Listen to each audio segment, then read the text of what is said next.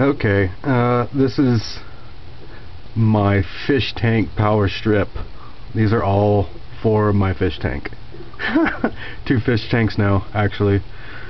I'm hoping to take a couple of these out after my sorry, flower pot, the pot that I made, the flood drain tank, starts working correctly. I put some red worms in there a couple days ago. They're called red wigglers. They sell them at pet stores. I got like 45 for $4, and I just put those in the other day. And I just wanted to show you my timer. This is a timer that I hacked. It was originally a 24-hour timer, but I took one of the gears out of the timing, and it just ticked. So there you see it started up, and the cycle for each tick is about 1:50. So it comes up to be about 33 minutes is what the 24-hour cycle was turned into when I pulled that gear out, and I glued 2 other gears together.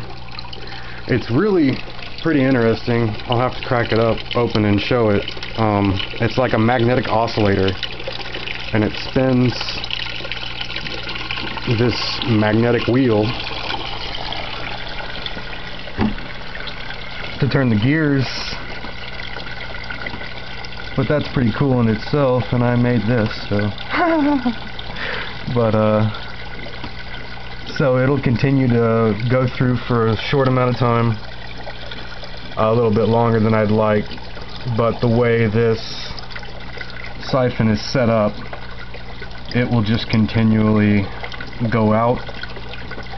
Instead of breaking the siphon and filling up again, it will just continuously flood out until the timer ticks off, which it should do here in just a second.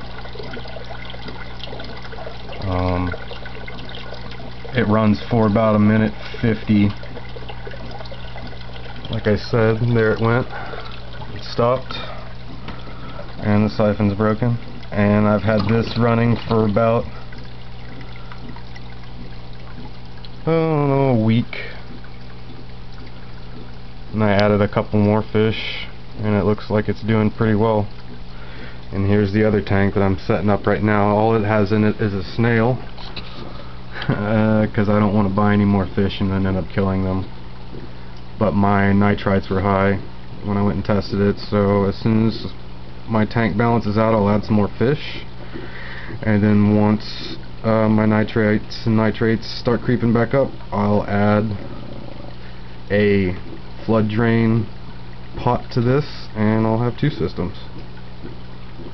Thanks for watching.